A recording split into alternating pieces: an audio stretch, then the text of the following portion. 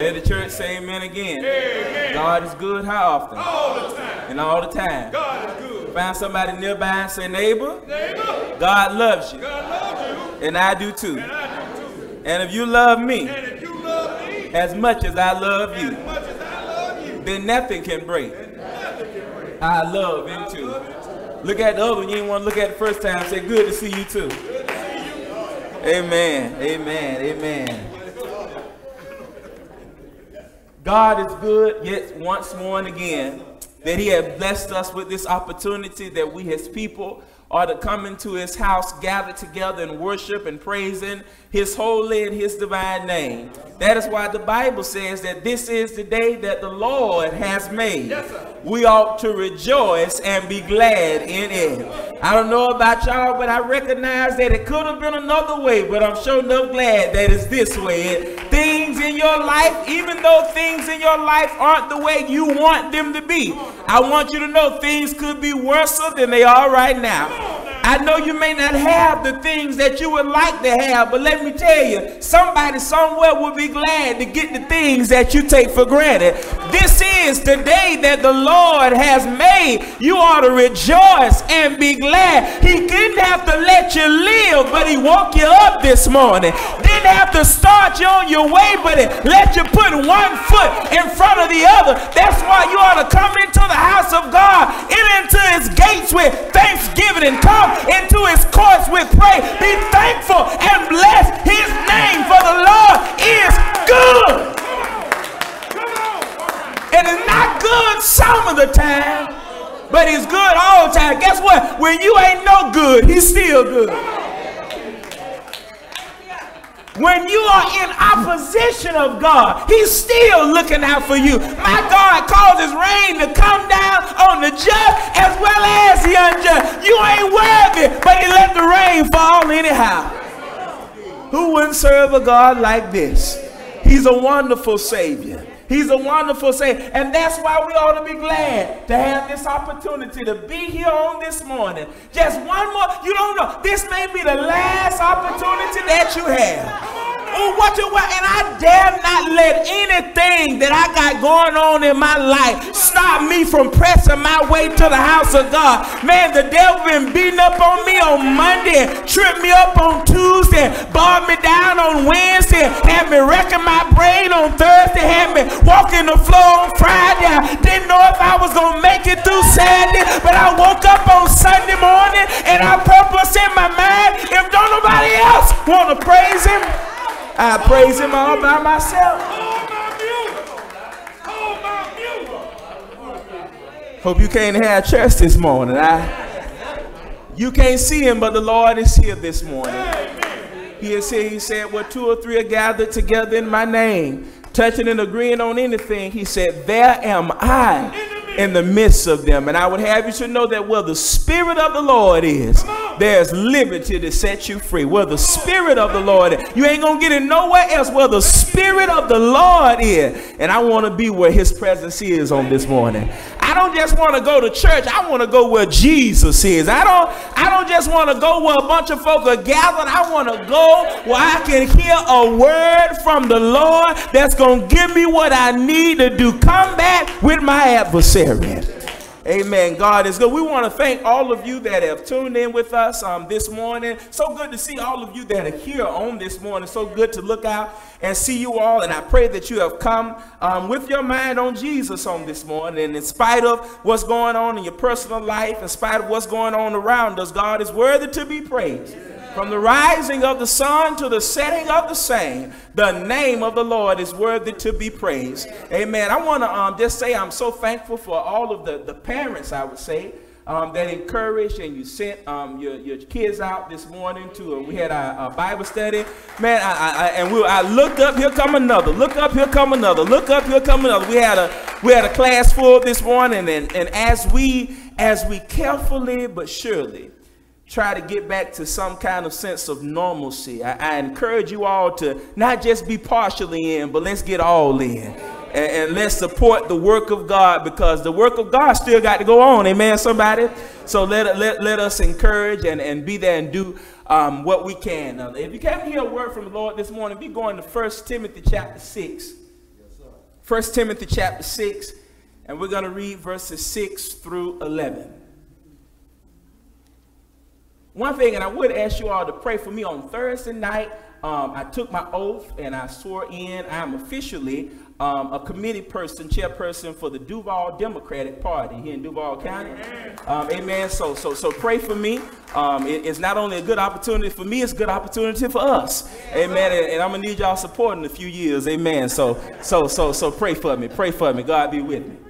Well, and yield not to temptation, for yielding is sin. Well, and these victory will help you and some others to win, and fight manfully onward, dark passion subdue.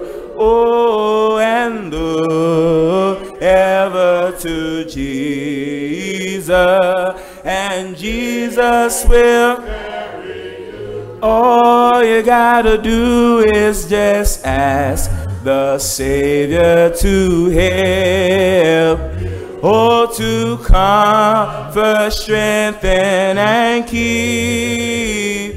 I know Jesus is willing to aid, and my Jesus will carry you through. Well, and shun evil companions,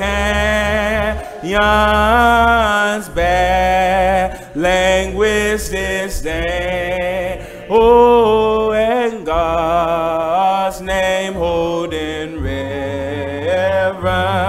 and no take it in vain, and be thoughtful and earnest, kind-hearted and true. Oh, and look ever to Jesus, and my Jesus will carry you. All you gotta do is just ask the Savior to help, Lord, to comfort, strengthen, and keep. I know Jesus is willing to aid, and my Jesus will carry you through. Well, and to him that overcometh, God giveth a crown, and through faith we shall conquer, and though often cast down, and he who is our Savior, our strength will renew. Oh, just look ever to Jesus, and Jesus will carry you. All you gotta do is just ask the Savior to help, Lord, to comfort, strengthen, and keep. I know Jesus is willing to aid, and my Jesus will carry you through. 1 Timothy chapter 6, verses 6 through 11, the Bible says, but godliness with contentment is great gain. For we brought nothing into this world, and we shall take nothing out. Tell somebody I ain't never seen a U-Haul behind a hearse. If we have food and clothing, we shall be content with these. But those who want to be rich fall into temptation, a trap, and many foolish and harmful desires, which plunge people into ruin and destruction. For the love of money is the root of all kinds of evil.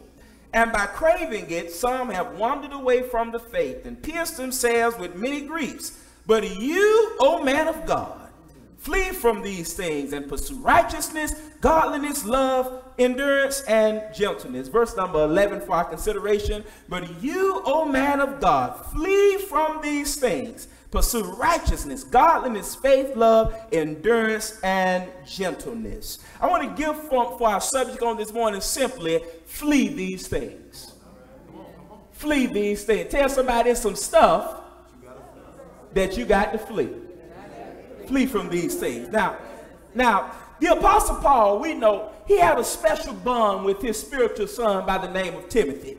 And he considered him, if you would say, to be his very own son. We see where he says in 1 Timothy chapter 1 and verse number 18, he said, this charge I commit to you, son Timothy, according to the prophecies previously made concerning you, that by them you might wage the good warfare. Now, Paul and Timothy had spent a great deal of quality time with one another. And Paul did what he could to urge Timothy to go out and to preach the word and to flee from those sinful things that abound around him. And Paul had a great confidence in Timothy, and he sent him several times to new congregations to remind them and encourage them to worship God according to the word of God. We find in 1 Corinthians chapter 4 and verse number 17, he says, for this reason I sent Timothy to you, who is my beloved son and faithful son in the Lord, who will remind you of my ways in Christ as I teach you everywhere in the church.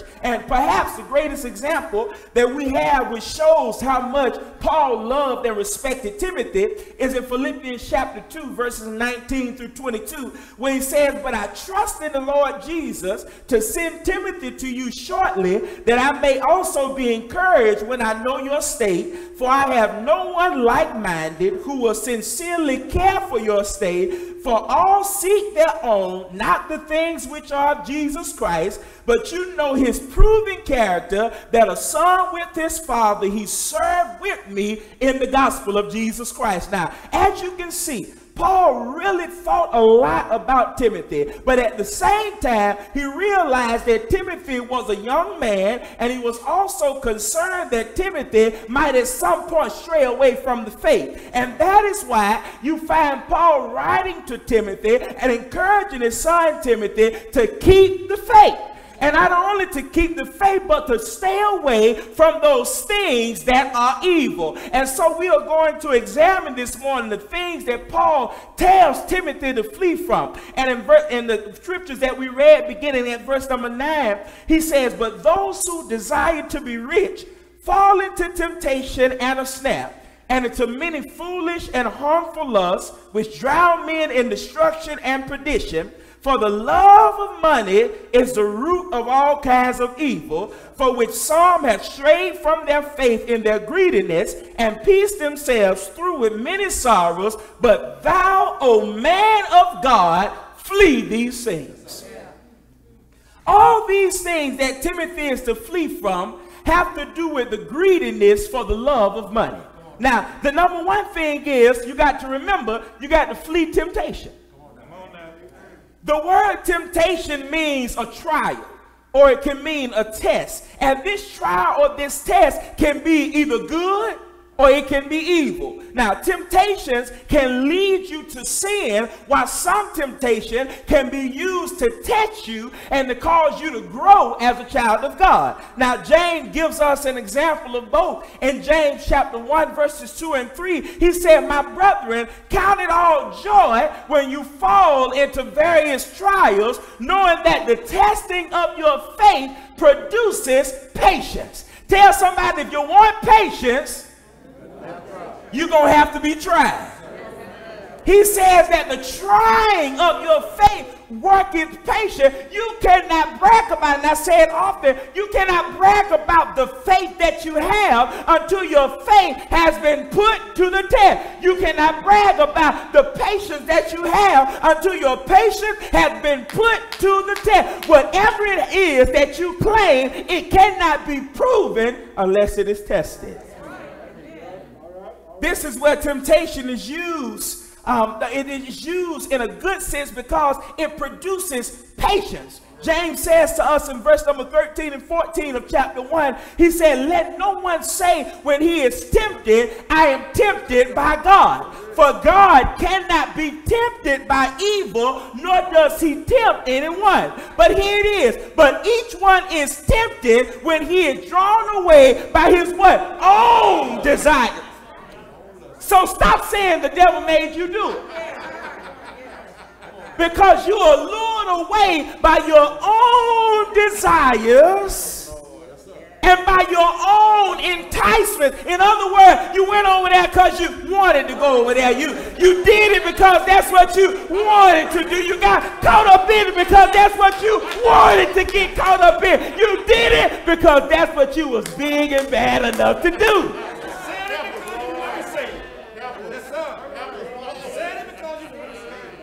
This is the kind of temptation that produces evil. And this is the kind of temptation that Paul is instructing young Timothy against. And every Christian that you ought to run, you ought to flee from these things. Now, the only way to beat temptation is to run away from it. Tell somebody you got to run away from it. Some people seem to think that they can be around a temptation every day, day after day, without ever being tempted to indulge in it. Man, I don't care how white your dress is, you walk around that mud pen long enough, it's going to get some mud on it after a while. You know what they are playing, a very dangerous game. Paul said it right in 1 Corinthians chapter 15 and verse number 33. Do not be deceived. Evil company corrupts good morals. We can learn a great lesson from Joseph in the Old Testament because he knew when to run. Yes, sir.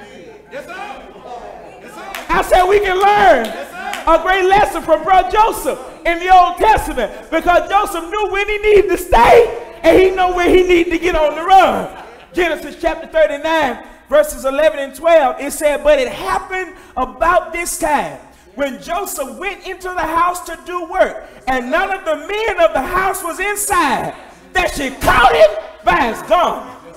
Yes, sir.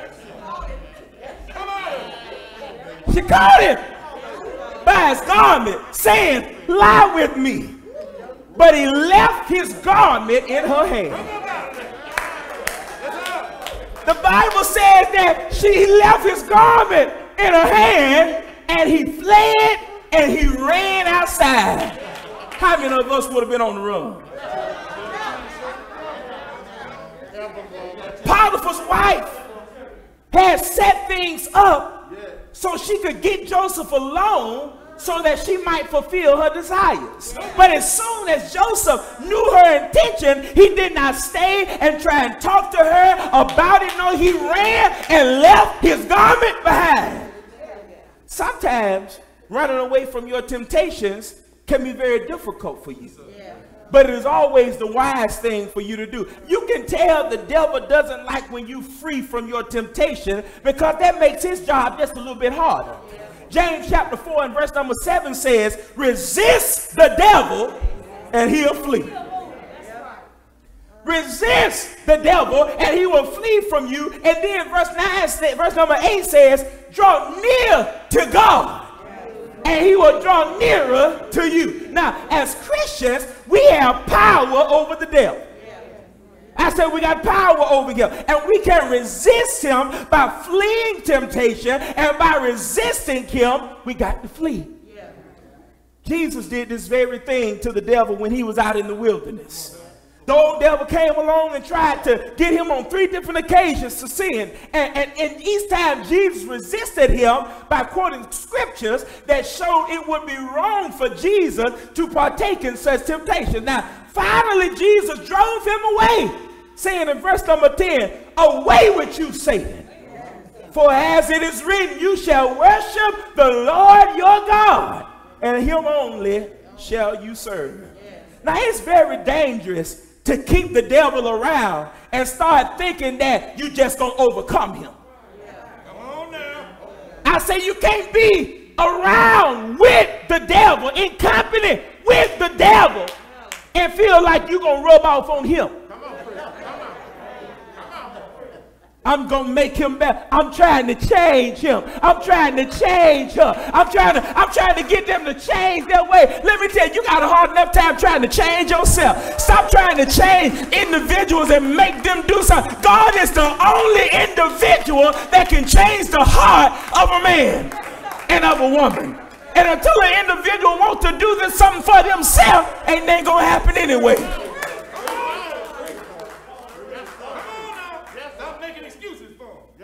Temptation is a sleepy, unwearying enemy watching and waiting to finally catch you off guard. Now we should be able to understand why Paul wanted Timothy to flee temptation. We can all flee temptation, and we must realize that we must do it on our own, because God will be there where you lack. God is going to take up the slack. What you cannot do, let me tell you, you do all that you can. Put your best effort in. God gonna meet you at the end of it. 2 Peter chapter 2 and verse number 9, it says, then the Lord knows how to deliver the godly out of temptation. Good God Almighty. He said that the Lord knows how to deliver the godly out of temptation. Tell somebody, God gonna get me out this thing. He knows how to get us out of temptation, and to reserve the unjust under punishment for the day of judgment. But children of God, not only are you to flee temptation, you got to flee the love of money. The love of money was not just a problem for the first century.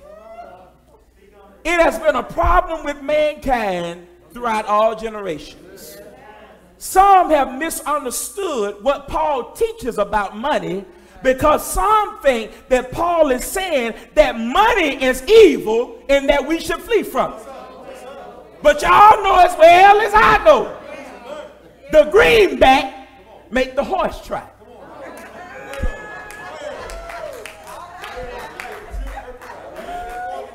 But that ain't the case. What Timothy and we are to do is to flee the love of money. Money itself is useful for serving God. You know you can't have heat and air without money up in here. You know you can't even have this facility without money. None of the things that you enjoy, you can't have it without money. Money of itself is needful for the kingdom of God and to take care of your family. You need some money.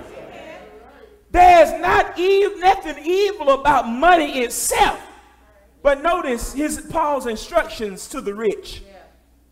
In 1 Timothy chapter 6, verses 17 through 19, he says, command those who are rich in this present age not to be haughty, nor to trust in uncertain riches, but rather to trust in the living God, who gives us richly all things to enjoy. Let them do good, that they may be rich in good works, ready to give, willing to share, storing up for themselves a good foundation for the time to come, that they may lay hold of eternal life. There are many good things that can be done with money. However, the love of money is an evil master that drives you into being greedy, into being dishonest, and all kinds of evil. What was the first recorded problem that faced the church shortly after the church was established? It was the love of money. In Acts chapter 5, Ananias and Sapphira went out there and bought them a little bitty piece of land. And you know, they came and they bought back some money, but they say, you know what, man, this is just too much to give it all, you know. We can't give it all to him. We just take a, pinch off a little bit, and we'll take it over there, and we'll take our part and we'll put it over here. And they brought that to Peter, and they claimed that they were giving all that they had. Acts chapter 5, verses 3 and 4. But Peter said, Ananias, why has Satan filled your heart to lie to the Holy Spirit and to keep back part of the price of the land for yourself while it remained? Was it not your own? And after it was so, was it not under your own control? Why have you conceived this thing in your heart? You have not lied to men, but you have lied to God. Because of their love of money, which motivated them to lie, they paid with their life. Paul didn't want Timothy to get caught up in traps like this. He didn't want to have a love for something, here it is, that's just temporary. Notice what Solomon said in Proverbs chapter 23 and verse number 5. Will you set your eyes on that which is not? For riches certainly make themselves wings. They fly away like an eagle toward heaven. In Matthew chapter 13, Jesus gives a parable about sowing seed for different types of soils. These soils represent different types of hearts that the word of God fall on. Notice what Jesus said about the thorny soil. In Matthew chapter 13, verse 22, he said, now he receives seed among the thorns, is he who hears the word and takes care of this world, and the deceitfulness of the riches choke the word, and he becomes unfruitful. The love of money is temporary. And the love of money can choke out God's word, making you unfruitful. Surely we can see why Christians should flee from the love of money. So not only should you flee from temptation, not only should you flee from the love of money, but then you got to flee all kinds of evil. Somebody said, what evil? All of it. Notice, only Paul gives specific things for Timothy and all Christians to flee. He also tells him to flee all kinds of evil. You know what? Just in case you think of something else, that's inclusive of everything else. This means we are to flee from anything that is immoral, that is harmful according to God's word. You see, we are going to reap exactly what we sow. And Paul goes on to tell us in Romans chapter 2, verses 8 and 9, he said, but to those who are self-seeking and do not obey the truth, but obey unrighteousness, indignation and wrath, tribulation and anguish on every soul of man who does evil, of the Jew first and also of the Greek. You see, there are serious consequences when we allow ourselves to get involved in evil things. 1 Thessalonians chapter 5 and verse number 22, it says, abstain from every form of evil.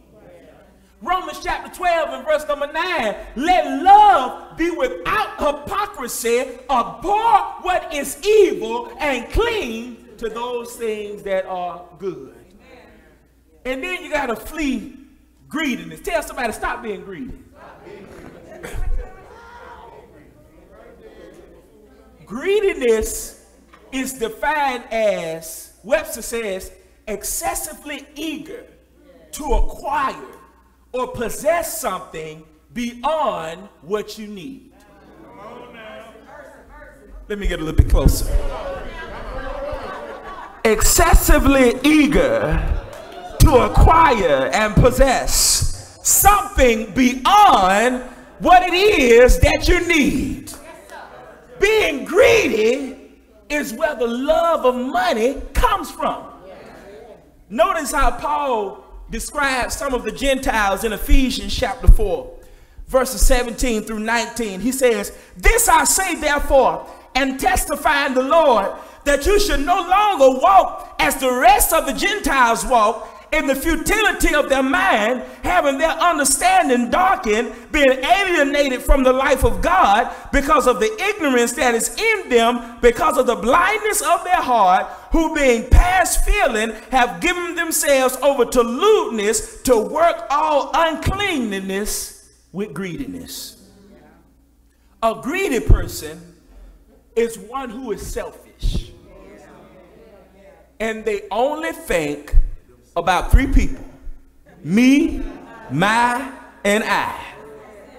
And how they can lay hands on stuff that you don't really need. The word of God teaches completely different messages than this, because it tells us to put others before ourselves.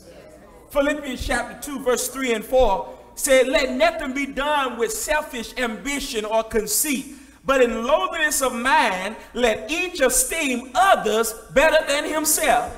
Let each of you look not only for your own interests, but also for the interests of other people. Meaning you got to look out for your brother. You got to look out for your sister. A great example of greediness can be seen in young children. Let's say that you have 3 kids and you hold in front of them 3 different sizes of candy bars. Which candy bar do you think all 3 of them gonna want? I want the big. He got the big one last time. I don't want. They're gonna want the big one. They want the biggest one, even if it's just that much bigger than the other one. Whoever doesn't get the biggest one is gonna cry and is gonna complain because they did. Y'all are hearing what I'm saying. We must be careful as children of God not to be greedy, or the devil will trap you and keep you away from God. You got to remember what Jesus said about money in Matthew chapter 6, verses 19 through 21.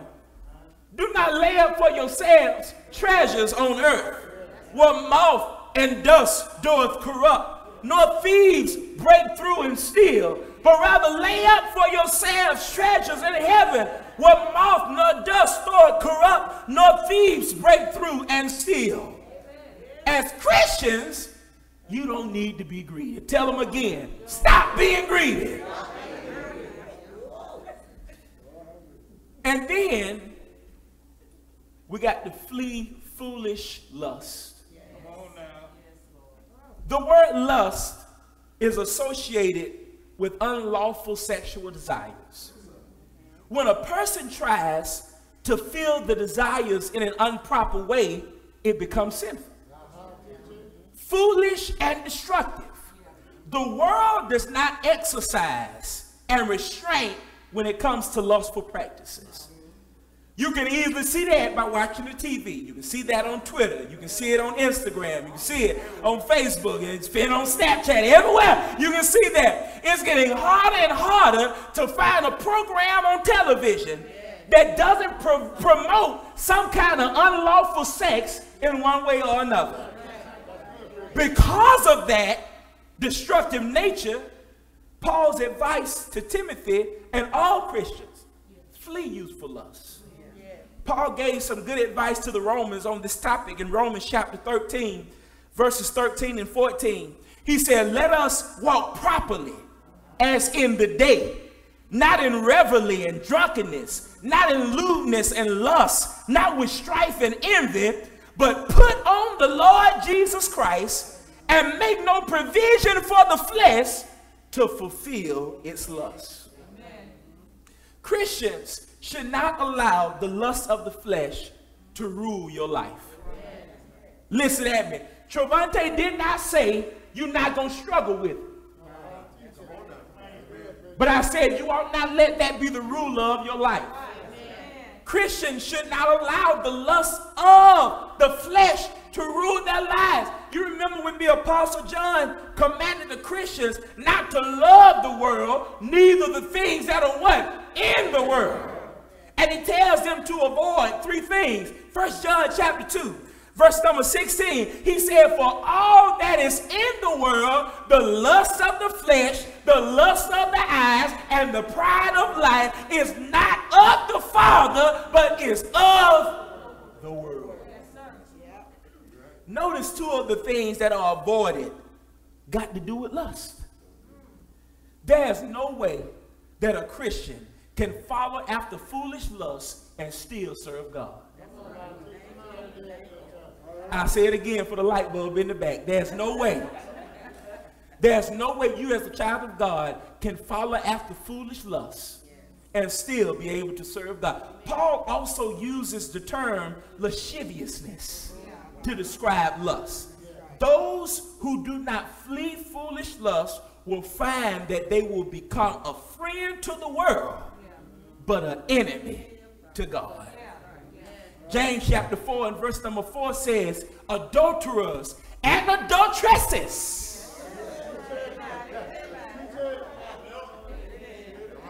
That means all of them. Adulterers and adulteresses. Do you not know that friendship with the world is enmity with God? Whoever therefore wants to be a friend of the world makes themselves an enemy of God. Galatians chapter 5 and verse number 19 basically says that those who live in this type of environment cannot enter the kingdom of God. Again, when Paul was writing to Timothy, in 1 Timothy chapter 2 and verse number 22, he says, flee youthful lusts. While there's really not an age limit to who can fall prey to lust, but it does seem to be more of a problem for the younger than the older. The middle age than the older. And the older say, man, you don't know yet. And some of the older. A person, when you figure out you have that problem, we need to listen, because we don't talk about this enough in the house of God. And we need to be instructed not on some things, but on all things. A person needs to nip it in the bud when you feel like you have issues, or that it could grow into something that is really dangerous or would be bad for you. You need to nip that thing in the bud.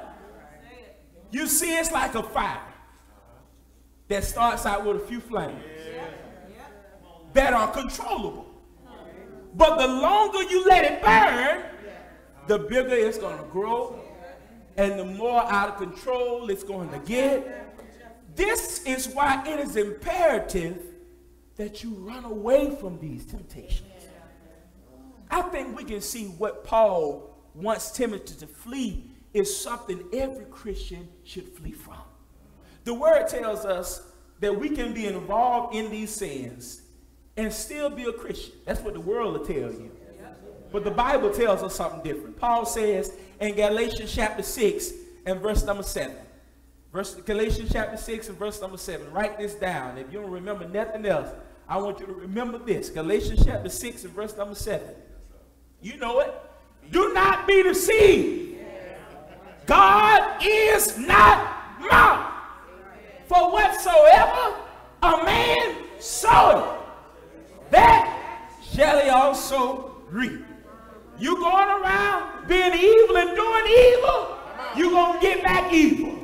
You going out lying and digging ditches, folks going to be lying and digging ditches for you. You going out causing trouble, trouble going to be caused for you. You go out and plant apple seeds, you ain't looking for no grapes.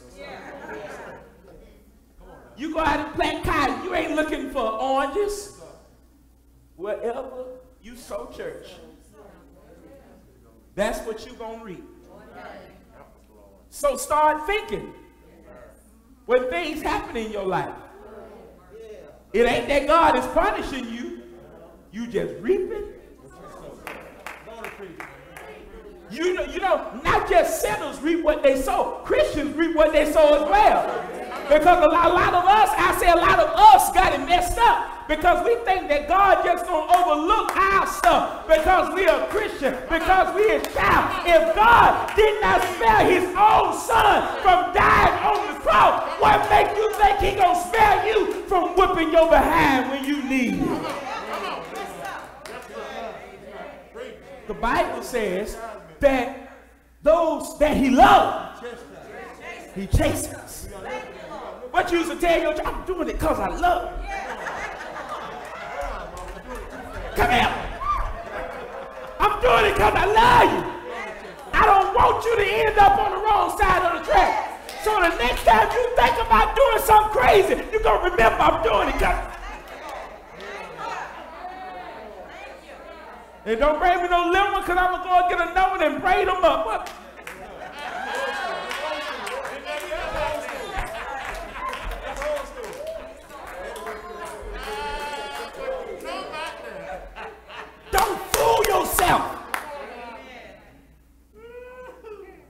Whatever church, it's coming back to you.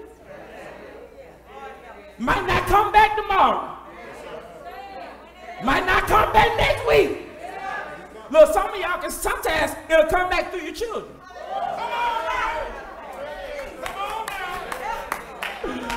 Oh, God got one more than one way to skin a cat, don't he? It don't always come back in the way that you think it'll come back.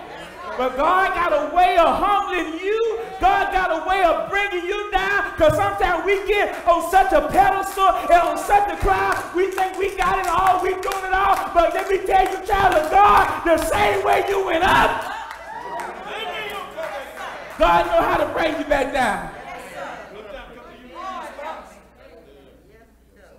Whatsoever a man soweth, that shall he also reap. The world calls it karma. That whatever you do, it eventually it's going to come back to you. It's an image of that. Whatever you put out is what you're going to get. You walk around every time somebody tries to speak to you.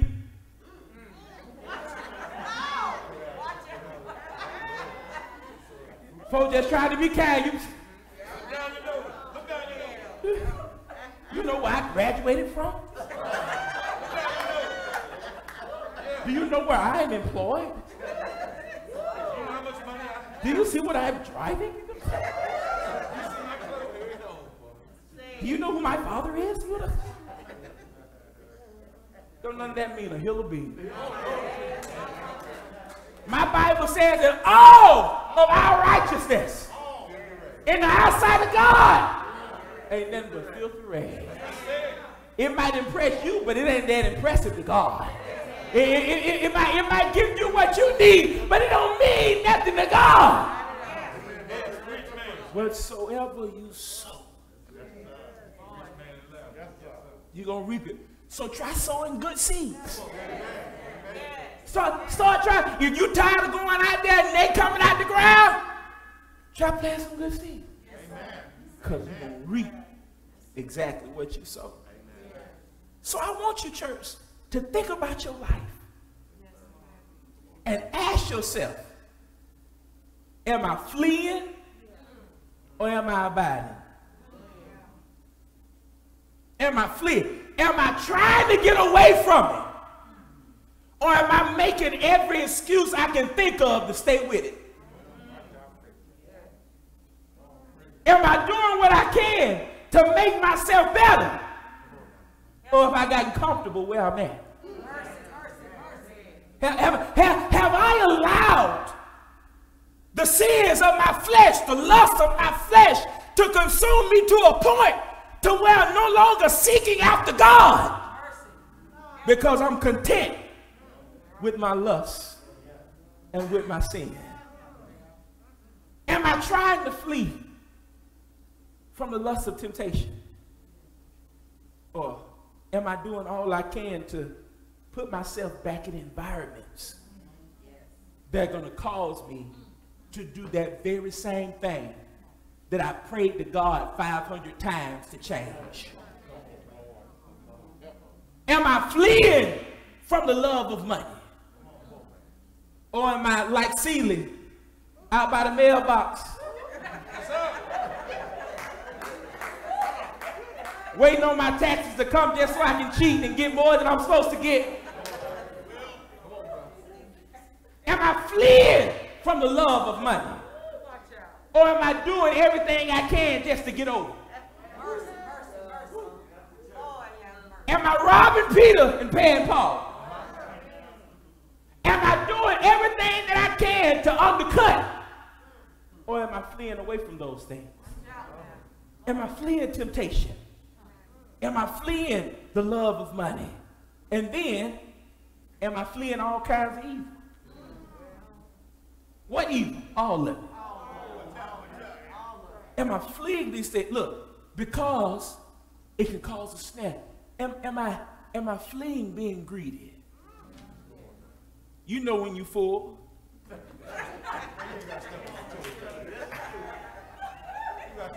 All of us ought to be filling out a card for that. Where the cards at? Stop passing out them cards. Somebody need to repent. Somebody need to come to Jesus today.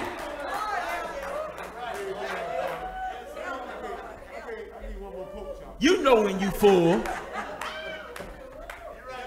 But just because you know it's in there, go on in there.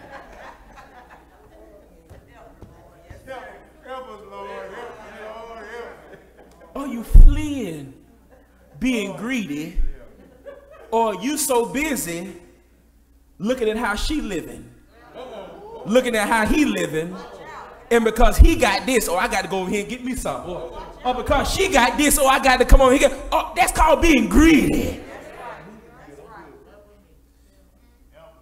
Are you fleeing youthful lust? Are you fleeing foolish lust? And that in and of itself is a whole nother sermon. But are you fleeing from it? Because, and I'm going to say it like this, and this is going to be the end of it. God see you. If I see you or not, don't mean a hill of beans. Anybody in here don't mean a hill. God is watching you. And you may think that you can get away. You may think it'll be all right. But God is watching. And if you die in your sin, where God is, you cannot go. If you find that these things are hindering you from serving God, you need to start running. You need to start fleeing. You need to get away from it. And if you don't want to get away from it, ask yourself this question. Is it worth your soul? Is it worth your soul? Not only is it worth your soul, but is it worth you being blessed? Because I'm aware that all spiritual blessings are found in Jesus Christ. And I cannot be a recipient of those blessings if I'm found outside of the will of God. So when I'm asking God and beckoning God, Lord, I need, Lord, I need, Lord, I want, and he ain't showed up yet, you need to start doing inventory of your life. What's in my life? What in my life right now was present that I know God would not be pleased with? Nobody in here is a fortune teller. I don't know nobody here that's no prophet. Don't nobody know about you but you and God. It's some things your own spouse don't even know about you. They still learning about you. Every day, Lord, really? There's some things. Just don't look over at him. You'll be all right. Just don't look over at him. Look straight ahead at the preacher. You were focusing on Trevonte. Baby, I wasn't even listening to what he was saying.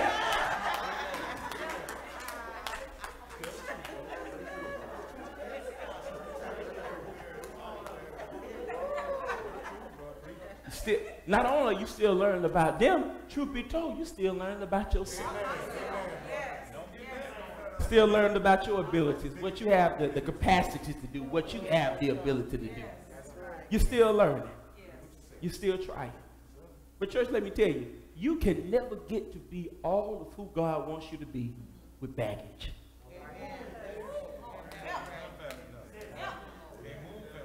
That's why it was imperative that when you came to Jesus, that you brought him everything.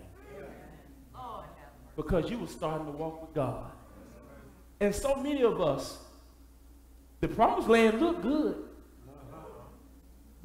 What we'll say the next level, all of that looks good, but we want to take everything we got here, over there. Recognizing that if you take everything from over here, over there, you change locations, but you're still in the same environment. In a different place, but you're still dealing with the same old stuff. So what is it that you need to run away from? Is it greediness? Don't be ashamed. Everybody been greedy before in their life. And if they say they ain't, just know they up. They're of their father, the devil. I say it like that. You greedy, you got anger problems. You need to run away from that. You got problems with your attitude. You don't know how to speak with people. Don't know how to work with people. You need to run from that. If you got a lying spirit, you need to. And I think all of us, what them cards at? Let's get them cards back out. We need the head ID card. We need to run away from it. Because we just don't recognize a lot of stuff that we do got domino effects. And the one little thing that you think is insignificant got some long-standing problems that it causes. Whatever it is in your life that is keeping you from being all of who God wants you to be, church, get away from it. And again, if you don't want to get away from it, ask yourself, is it worth my soul? Is it worth, is temporary pleasure worth eternal damnation? Because I think we forget hell is real. We don't talk about it enough. Hell is a real place for real people. You know, there's going to be plenty Christians on Judgment Day standing before God, just knowing, man, they just know they got to see. They're going to hear God say, depart from me, you worker of iniquity. I never knew you. Cast into the lake that burneth with fire and brimstone. It's going to be a lot of folk going to have gate trouble. Because you're going to be taking your greediness with you. You're going to be taking your lust with you. You're going to be taking your anger with you. All that animosity to God. You're going to be taking that with you. And if you die with that stuff, ain't no such thing as getting right on the other side. Well, I'm waiting on Jesus to come back. I'm going to get it right when God come back. It's going to be too late. But like the children in Noah's time. Noah been preaching all this time. It's going to rain, y'all. Get ready. It's going to rain. It's gonna, you better get ready. It's going to rain. I'm telling you, man, it's a rain coming like you ain't never seen before. It's going to rain. They didn't want to listen. They didn't want to hearken unto what the man of God was saying. Until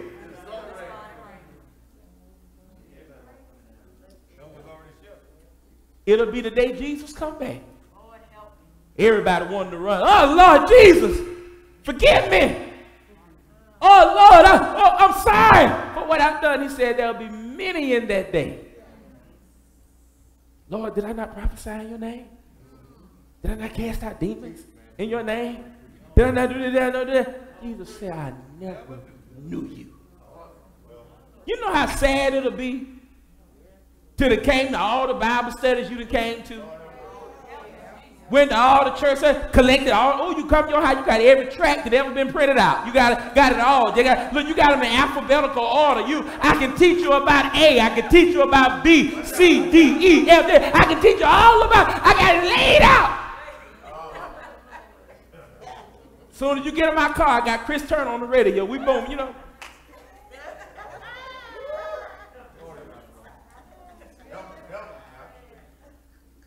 All of that, I'm doing all of that. And to die and hear God say, depart from me. Because a lot of us feel like, I think I do good enough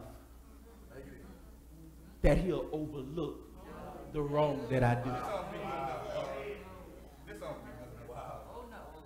That's the attitude a lot of people have. That look, because here it is, we got our checklist. I got there by before 11 o'clock. I sung 1 or 2 songs, check. I took the communion, check. Watch out, watch out, watch out. I somewhat listened to Trevonte, check. I give next Sunday, check.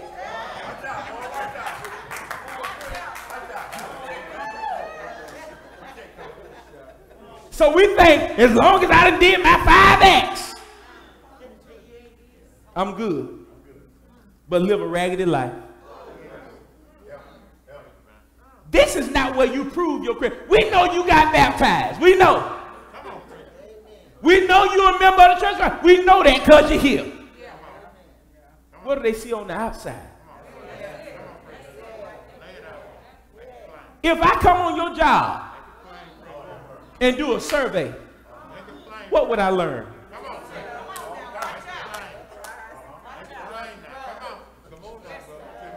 Let me say, if I come look at your refrigerator, what I'm going to think about you?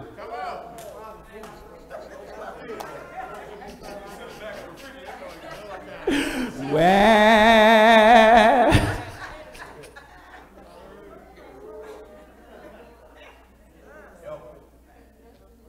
get away from it. Whatever, whoever it is. Because sometimes it ain't a what, it's a who. Whatever it is.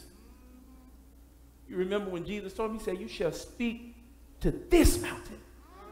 And you shall say to the mountain, remove and cast into the sea, and it shall be done, and nothing shall be impossible to you. You got to understand, he wasn't talking about a physical mountain.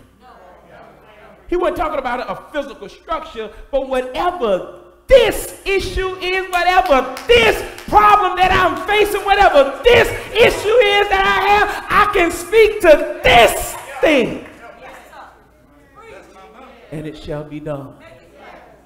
What is your mountain? What is your bridge that you got to cross? You ought to be like Caleb. Give me my mountain.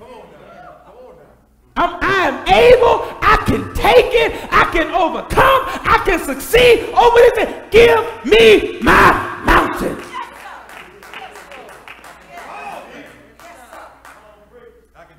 I'm not going to have cirrhosis of the liver. I can put the bottle down. I ain't going to have lung cancer. I can leave Newport and the 100s and the Camel alone. I'm not going to die from a stroke. I know I got high blood pressure. I'm going to stop eating all that pork and stuff I know I don't. Whatever it is, whatever this mountain is that you're facing, because it's this mountain today, it'll be that mountain tomorrow. And if I don't deal with what I got to deal with today, I'm going to have more trouble I got to deal with on tomorrow. Nip it in the bud. When you recognize that it's an issue, deal with it. And sometimes just coming to church won't help it. Sometimes you got to go talk to somebody. You might have to go sit on somebody's couch and talk to somebody. Because some people are dealing with some deep-rooted issues. Some people are dealing with some stuff that if you open up the box, it's going to take you back to childhood. Some people are dealing with some stuff that if you open up the box, it's going to take them to a place that they do not want to go. Which is why they avoid conversation. Which is why they avoid recognizing the issue, because it's going to open up some trouble. But whatever it is, you can overcome it. You don't have to be what they said. You don't have to succumb to what they did to you.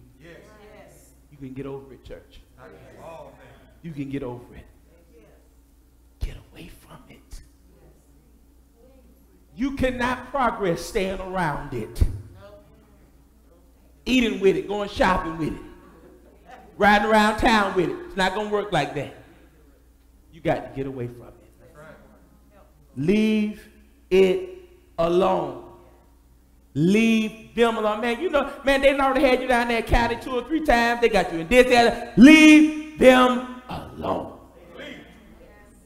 Sometimes you got to leave family alone.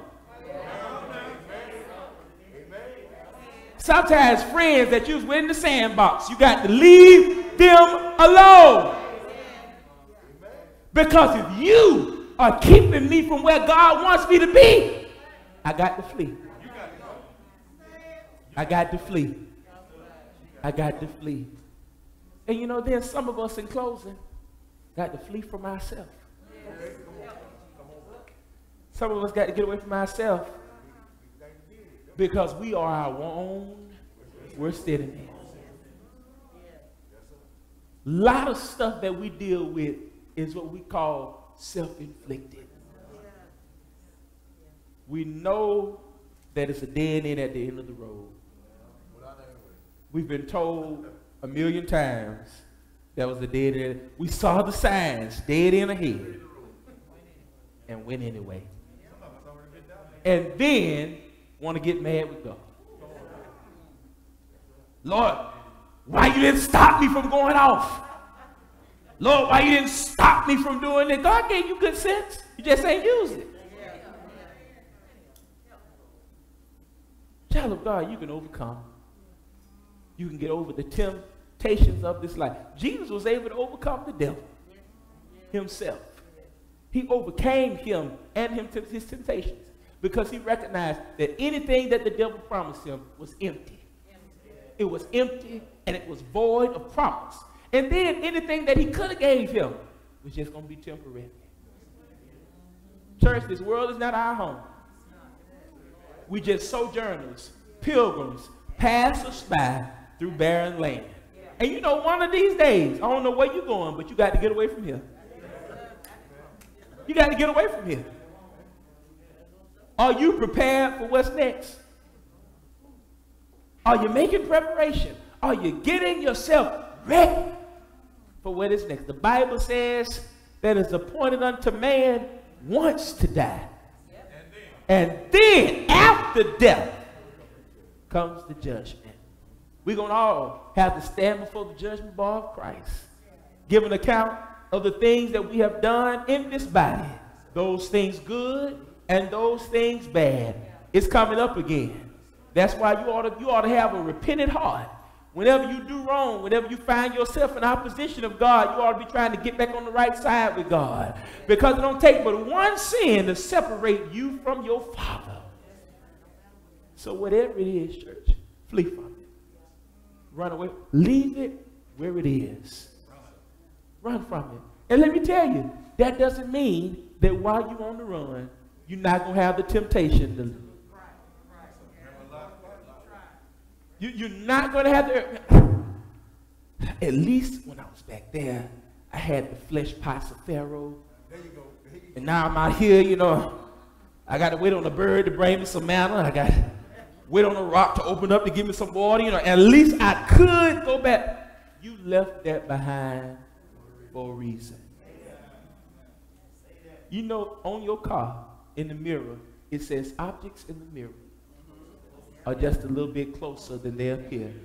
Stop looking back, because just as quick as you got ahead, you'll be right back where you just left from. You'll be right back where you just left from. You can flee from it. You can get away from it if you have the desire to. Christ says, cast all your cares upon me because I care for you. In other words, you ain't got to deal with it by yourself. You don't have to handle it by yourself. I'm willing, I'm ready, and I am able to aid you with what it is that you're going through. But you got to, first of all, give me the opportunity to work in your life. God is not going to come pry your arms open to get anything away. He's not going to kick your door down, asking you to give it up. You got to come to him. He said, come unto me, all you that are weary and heavy laden, and take my yoke upon you and learn of me, for I am meek and gentle in heart, and you shall find rest for your soul. You shall find rest. Children of God, maybe you're here today, or maybe there's someone that is watching us, and you are not a Christian. You don't yet know the Lord as your Savior. You've not been baptized into the body of Christ, which is the church of Christ. God has made it very simple. It is we as individuals that complicate it. Jesus said, come unto me, again, all you that are weary and heavy laden, take my yoke upon you and learn of me. He is inviting us. He said, anyone will come and open the door. He said, I'll come in and sup with you. I'll come in and make my abode with you. Jesus is standing at the door and he's knocking. Are you going to let him in? He's standing at the door. He's knocking. He's waiting. Are you going to allow him to come in and make the difference that you're looking for? Come by hearing his word. Believing the same.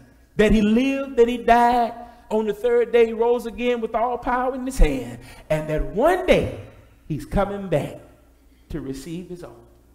You got to hear the word, believe the same, repent of your sins. Repentance is a change in my mind that produces a change in my action. After repentance, I confess with my mouth the sweetest name known to mortal tongue, and that is that Jesus Christ is the Son of the living God. And after confession, you're willing to be baptized for the remission of your sin, have your sins washed away, eradicated, done away with, never come up before you in this life and neither the life that is to come, and the Lord himself will add you to his body. And this is for us. You know, Sunday after Sunday, there are many of us that come and we leave out the same way that we came.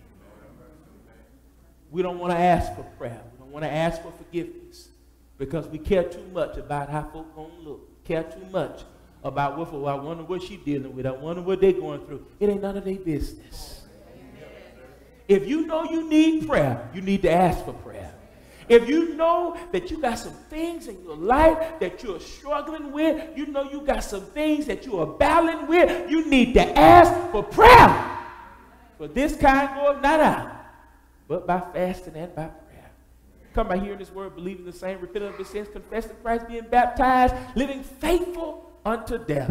And as Paul said, you receive a crown of life that'll never fade away. Maybe you're here and you're subject to the invitation. We beg and we plead. Don't put off today for what you plan on doing tomorrow. Today, while you have this opportunity, so why not come to Jesus now as together we stand and sing the song of invitation. He's sweet, I know. Yes, he's sweet, I know. And you know that dark cloud may